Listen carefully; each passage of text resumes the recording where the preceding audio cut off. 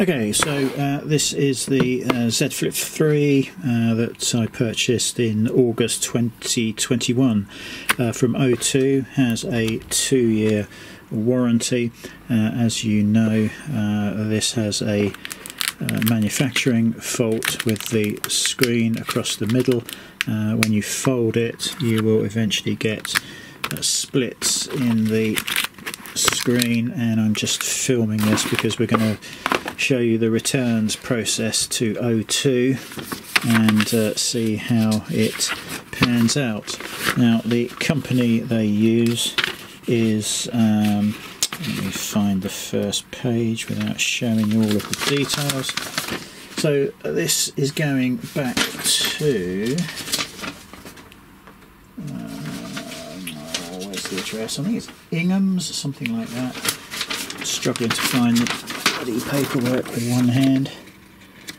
Anyway, so what it is a repair assessment form that has been filled in. I had to speak to O2. It's taken me a number of days to contact them.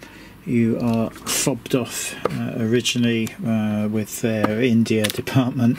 3 different people took the call and handed it on to somebody else. First one said it's not under any sort of warranty. When I pointed out that most of O2's products, phone-wise, have a 2-year warranty, she then passed me to somebody else, who then passed me to somebody else, and who then passed me to somebody in Yorkshire somewhere who took the details. So yeah, as far as I'm concerned, this is a manufacturing defect. You can actually, you probably can't see, you'd have to look back on older video. There you go, you can see it. The screen is split all the way across. They're like little micro cracks where it folds in half.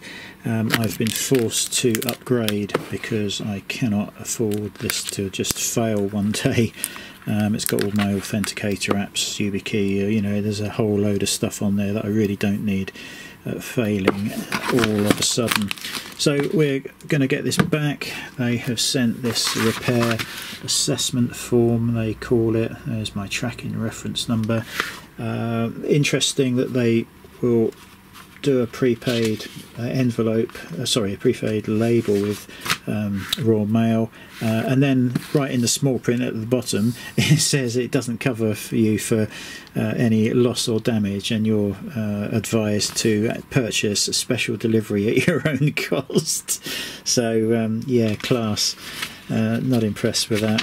So it's going back for its repair assessment. It's being picked up by Raw Mail tomorrow, and then I'm going to follow this through, and I expect to be jumping through hoops, and they'll be claiming, now you've cracked the screen and all that bollocks. But I won't be having it, and if I need to take them to court, we'll be starting a small claims against them for, you know, it's 1.5 years old. It packed up a number of months ago. Oh, sorry, it didn't pack up. The screen was, you know, splitting like that some months ago. So it's probably lasted not even 1 year, I think, before we had issues with it.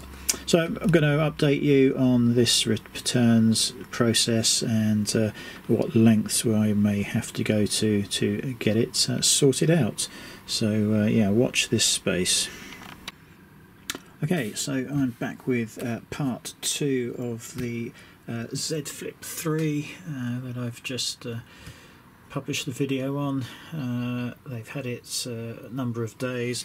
I got a text it was a couple of hours ago saying that they would not be repairing the phone under warranty, and that was, you know, that was it. That was all the text said. So I've spent an hour getting through to O2. And eventually got through to somebody, and they said, well, look, bear with me for a few minutes, I'll go and find out why they're refusing. And they're refusing to repair the phone because there's a scratch on the back of the phone, and there's also a small mark on the screen. That's their excuse for not carrying out an under warranty repair. So it seems like it's any excuse rather than hold their hands up and say this Z23 screen has a pretty serious design flaw. Anyway, so next stage is legal action. I will take them to the small claims court, and I have just written out a pre-action protocol letter. It pretty much states what my case is, you know, what goods we've got, what's wrong with them, what we're claiming, and I'm actually claiming for 18 months where I cannot use the phone because it can't be relied upon, and I've already upgraded. The contract length was 36 months, and half of that is what I won't be able to use the phone for, so I am claiming I think it's about £474. I've sealed the letter up now, so that is what I am claiming. As far as mediation goes, I have offered to accept a repaired phone at their cost, which is what they should have been doing anyway. I can't believe it. It's like taking your car back that's under warranty, the engine's blown up, and I'm terribly sorry, we're rejecting your warranty claim because you've got a chip in the windscreen. I mean, unbelievable. They must be doing or trying this on with, you know, hundreds and hundreds of customers. The screen split at the fold. It really makes no difference whether there's a scratch on the back of the phone or not. You know, an 18-month-old phone, of course it's going to have a few marks on it. Fortunately, I've videoed all of this in that first video, which is up on the screen there, and I'd love to see them argue a design fault. That's my fault because I've scratched the phone on the back and I've dented the screen. Unfortunately, I rubbed my fingernail onto the screen thinking there was a bit of dirt on there, and I actually made a little indentation in the screen. It's probably on this video actually. I'll have to have a look. But it's got absolutely no bearing whatsoever on the fact that the screens on these, you know, have these little splits all the way across. And the phone's working perfectly. The screen still works, but it can't be trusted. I cannot carry on using that for the next 18 months, hoping that nothing goes wrong with the screen. I've got various security apps on it. Well, I haven't anymore. It's all on my S23 Ultra. But if you can't rely on the phone, it's of no good to anyone. You can't have it failing in an emergency situation. So that's where we are with that. So anyway, pre-action protocol letter. You can write your own, or probably the best is trot off to the Which consumer website. Just download one of their templates and fill the form in. O2 now have 28 days to respond. If they don't, then I will simply start a small claim in the small claims court.